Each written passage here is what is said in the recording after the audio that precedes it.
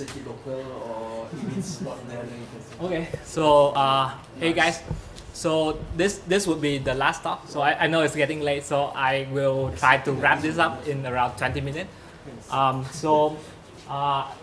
Introduce again, I'm Mark. I work at Viki, and my day-to-day thing is Go related. Okay, so today I'm gonna talk about the garbage collector. So how many of you know what Go Garbage Collector is and have like tinkering something with it? Yeah. Okay. So I hope this is like short introduction to maybe to look into it in the future if you run into problems. What to expect from the talk would be at first I will go about some historical information like how memory allocation was done in C. And then we'll look at how it's done in Go. So on this is the reason why we need the garbage collector in Go. And then we'll see it in action. And well, then we'll see some consequences of the garbage collector. So do it fast. So history, if you come from a C or C++ background, then you used to have to allocate and deallocate memory manually. And then if you do that, you would remember that there's two things, the stack and the heap, right? If you call the function and then you declare, like for example, this program is just simple finding the max of two number, right? And in C, if you declare something in the function and then don't use it, then it will basically live on the stack. Stack is just a space in the virtual memory where you allocate this function, this variable, and then when you exit this function max, which means you are you come to here, and then it exits the function. The space for that, the stack space for that function will be deallocated. So in effect, this is why in C you cannot access variable in another function. So it's like local variable, right? But I can write this in another way. Is that instead of returning the value, I return the pointer to another address space, right? So like for example, this one, in the max function, I allocate some space. So this go on to a different space called the heap. And then I assign the value of the larger number to it. So it goes here. And then when I exit the function, the stack for the max function is deallocated, but I still have the address of some memory space with the value of the larger number. So in effect, this is how C used to deal with like local variable and then share variable. So anything that share goes to the heap, and then anything that's local go to the stack. And then you would, if you notice here at the end, I will have to do a free on the memory that I allocated. So anything goes to heap will stay there until you deallocate them. So that's C. Then let's go back to Go. So now in Go, the code to do the max function sort of look the same. So I have a result here, and then I assign the value to it, right? So can any of you guys guess, like, will this be on the stack or the heap? How many stack? One. You guys, the rest? Stack is local. Yeah, what? Yeah. Okay. Yeah, so this, yeah, so it kind of go to some space that is similar to the stack in C, right? But in Go, actually, there's no concept about stack or heap, but it knows which variable goes where. So I'll elaborate it in a bit more. So then, okay, so now I have this function, this program. So this is simply, I have a gopher struct. I take a function, I have a function that takes in two gopher struct pointer, and then produce a new gopher struct pointer. Okay, and if you look at it, it's interesting because in this read function, right, I take two, I produce a Go struct, and then I return the address of it. And then I can use that information outside. So if you remember the example with C back then, right? If I declare something in the function, it will be local. It will be in the stack, and nobody outside can access it, right? So how come I can get this value here and display? So this is essentially like the quirk and the benefit of Go is that it knows when your return address or your variable, like whether it's going to be shared among other Go routine or not, and it allocates that information to the stack and the heap accordingly. And if you notice, at this point, I don't have to do any memory deallocation at all, right? So where does that variable go? Like, I mean, it occupies some memory, right? So what happened to that? So that brings us to the garbage collector. So the point of the garbage collector is to look for these like unused, unallocated space that nobody care about, and it will deallocate them. Okay, so I'll do a very quick like example to see how it works. So anyone, are you guys following so far? Like any question? Okay, so that's the ugly okay, so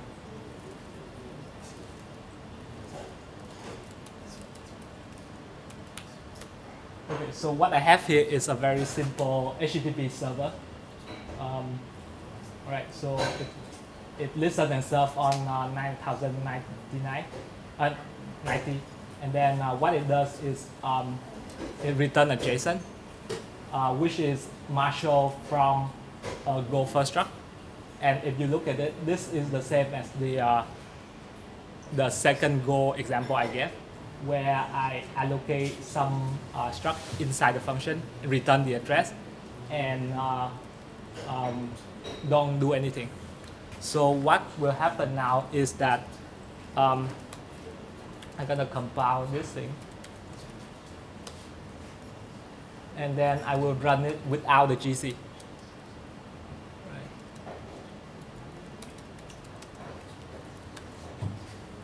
Okay, so now it's running. So let's.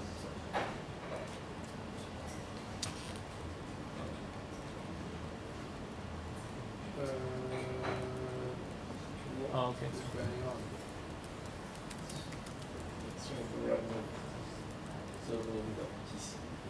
Okay. So I mean, to know what does the GC do, just turn it off and then you see the effect like immediately. So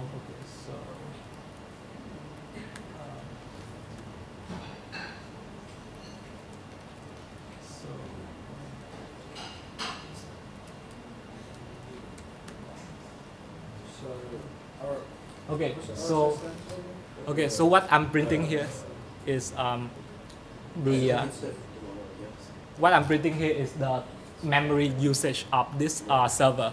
So RSS means total memory usage in RAM, and then VSZ is virtual memory, right? So you see that the virtual is a bit more because I don't know what account for that, but okay. So now, what I will do? How much is that? Is that 3,000? All of this is in byte. So 3 megabytes. It's in bytes? If I'm not wrong. Megabytes, Oh, it's 1,000, right? Yeah, 1,000, so it's kilobyte, yeah. 3 kilobytes something. So, oh, sorry. What? 3 megs, 7 megs, so Yes. 8 megs. Right. So what I'm doing now is I'm gonna run a benchmark tool, which basically bombard this server with a lot of requests, right? And then you see right away what happened without the GC. So now you notice that the memory usage of the server increased like a lot. Not that much considering nothing's being free. Or why isn't it going up linearly or whatever else? That doesn't go up anymore. Why is that? Oh, sorry, I run it wrongly. So stop. So now we saw it works. When it's working. Yeah.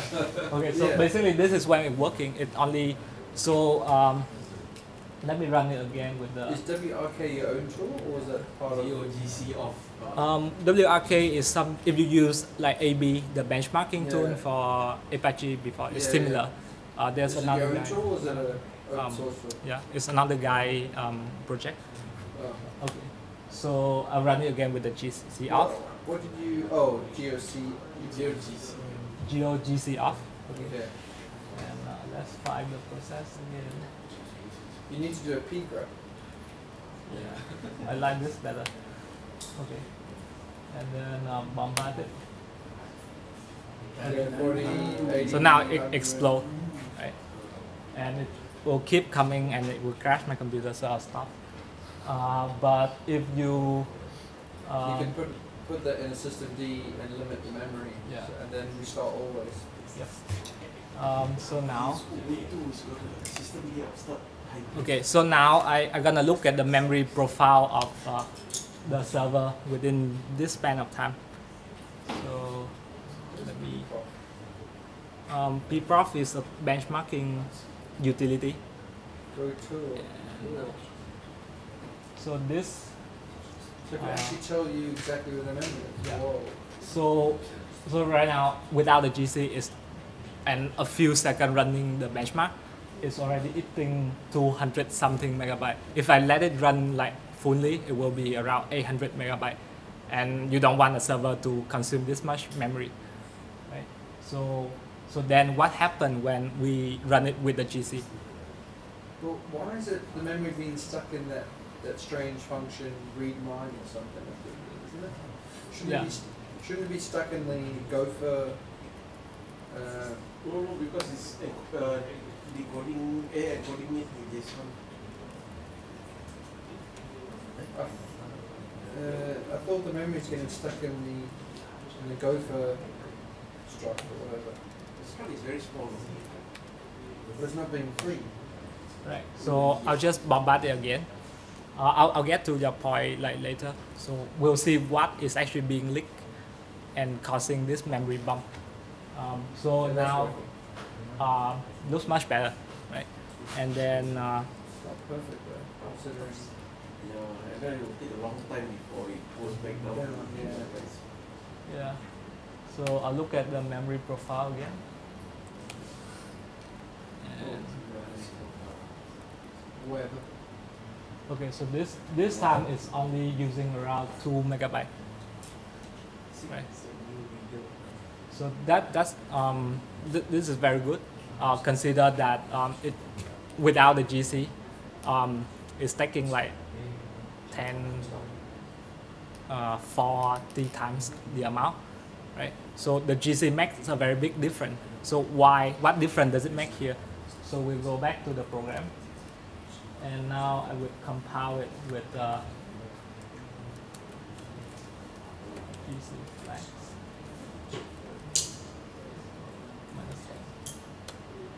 So this will basically run the compiler and showing all the information that it detects about memory.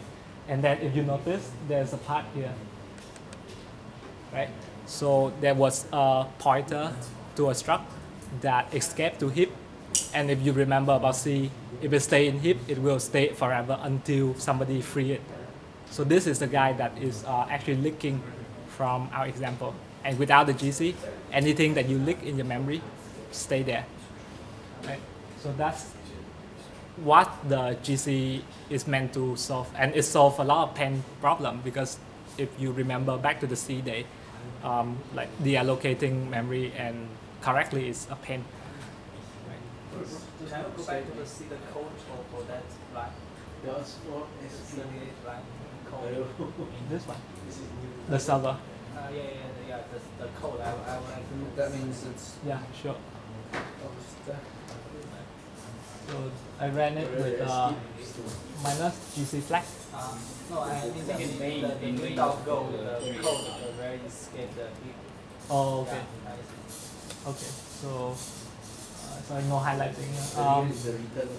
So here, right? So I allocate some struct, and then I return the address outside.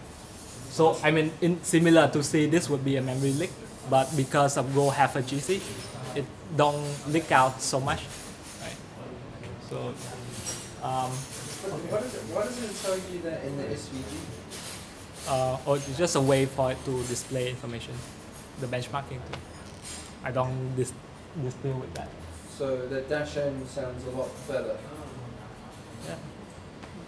But if you didn't know about it, then you're screwed. When you run a very big production server, you don't know all the nook and crank.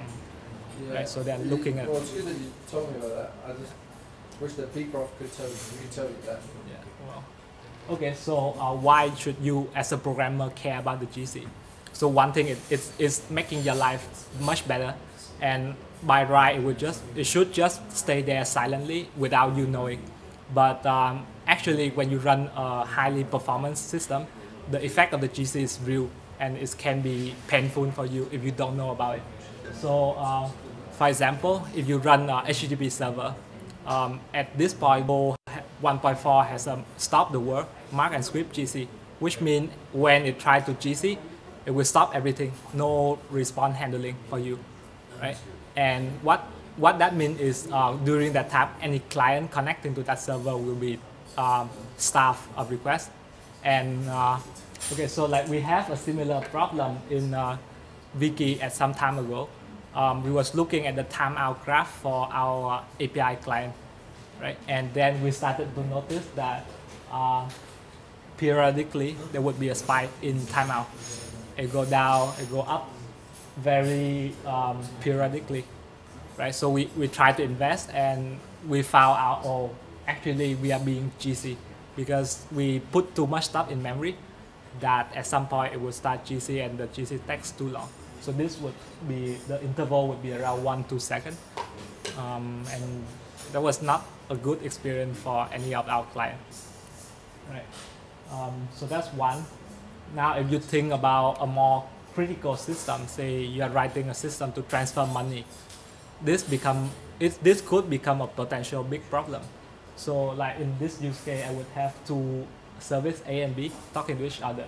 So A send a money transfer request to B, and then the protocol may be stating that like as long as B acknowledged, then the money the transfer was successful, and then don't do anything else. Otherwise, retry.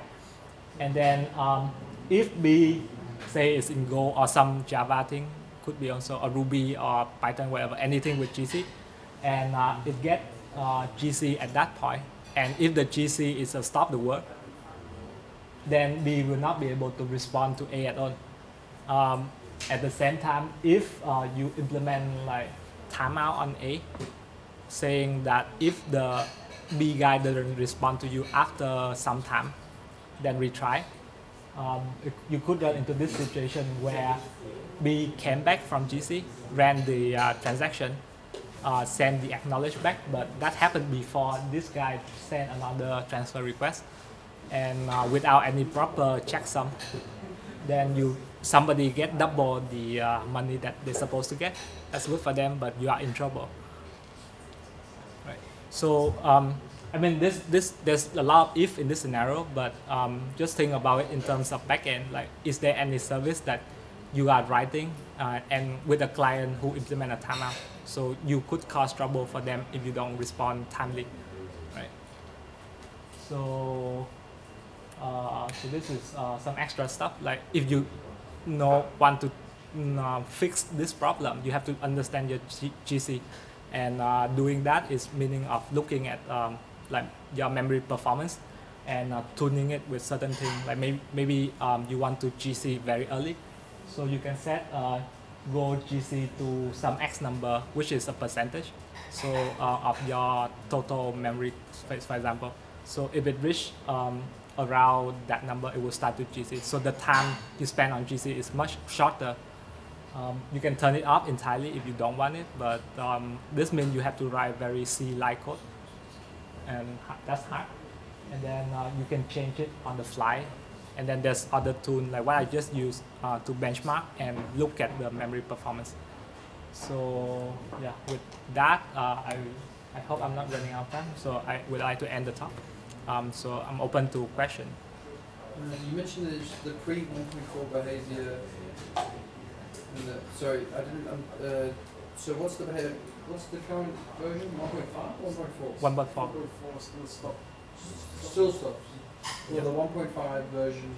Right. So they are planning so that in 1.5 the GC run concurrently, which means that it doesn't stop anything. It might cause some slight overhead, but not as serious of stopping anything else. For most application, the stop the whole thing is like very few milliseconds. It doesn't really affect much. But if you have like 60 frames per second, you need to do something. Yes. Yeah, right. So, how does the GC know which part of memory that is going to Right.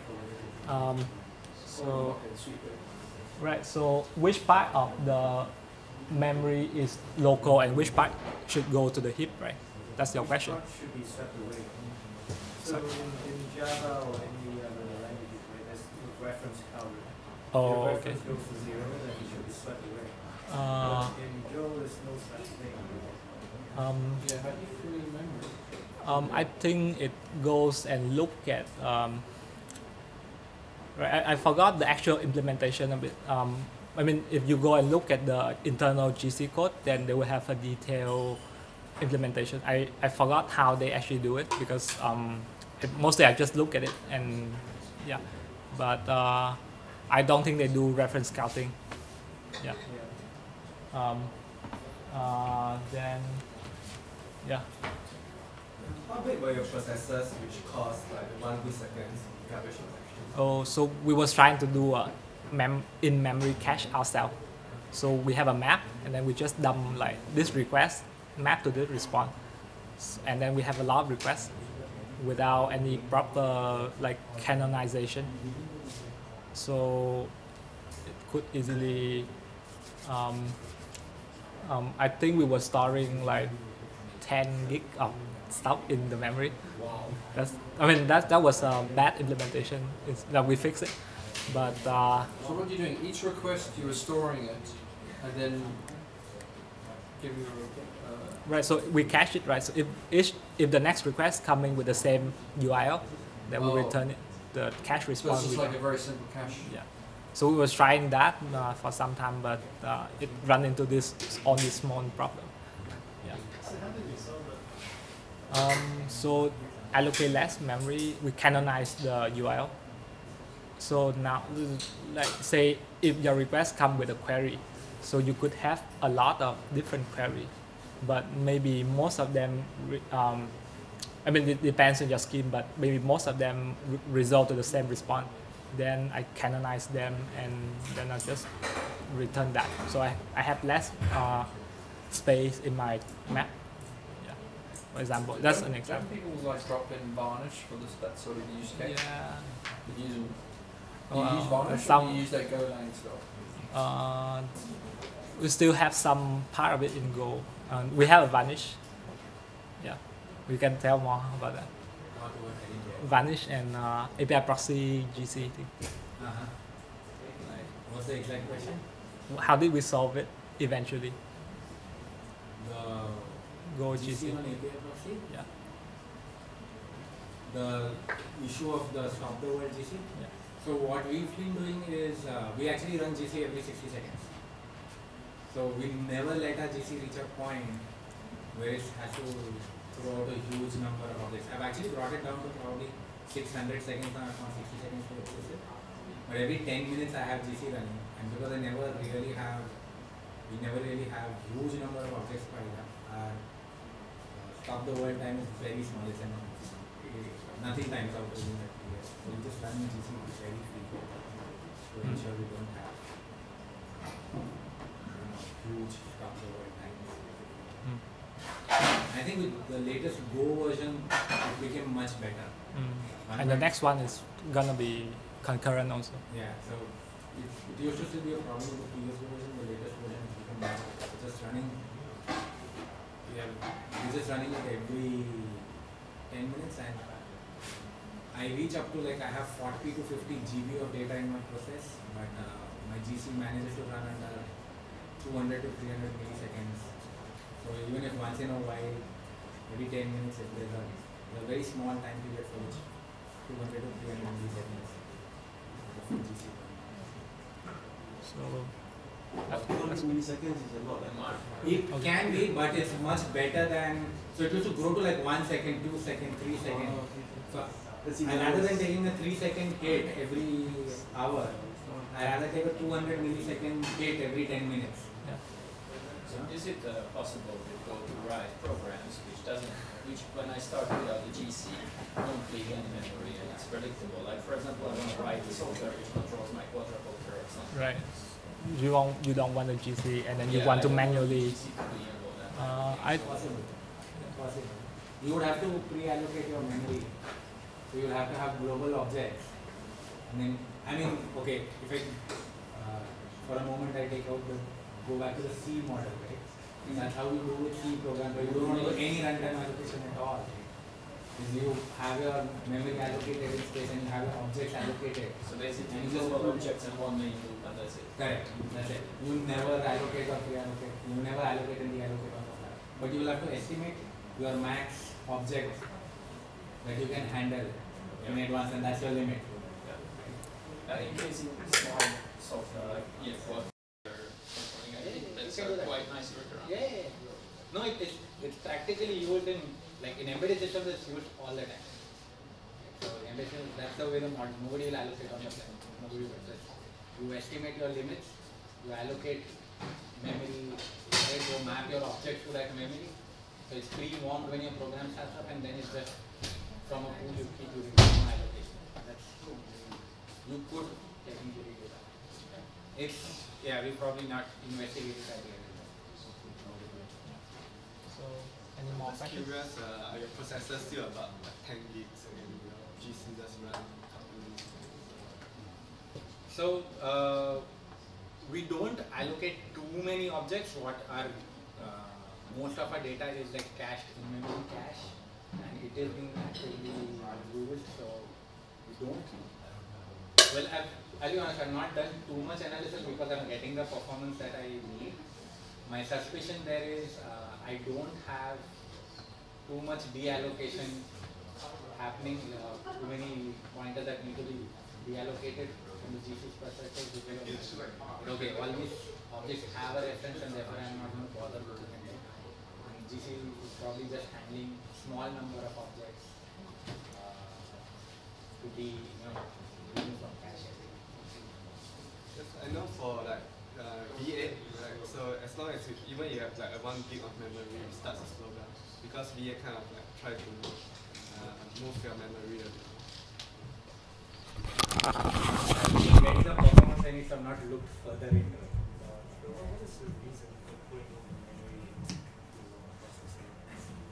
So we have we have a Redis level cache, and then we have in-memory cache on top of it. So in-memory is like you get sub-millisecond response time. Which in-memory is like a request is there in cache is given. It's like on the stat sheet literally shows up at 0.00 sub-millisecond. Whereas with Redis it will start going into single digit, double digit milliseconds. So I can always kill my in-memory cache. Not a problem. I can clean it up. Any more questions? Okay, so if that, then I would like to close the meetup. Thanks for coming. I guess it's late, but if you want to mingle, then it's Ampiran. I'm leading the platform team, and with me, and then there's some guys at the back. Cool, thanks.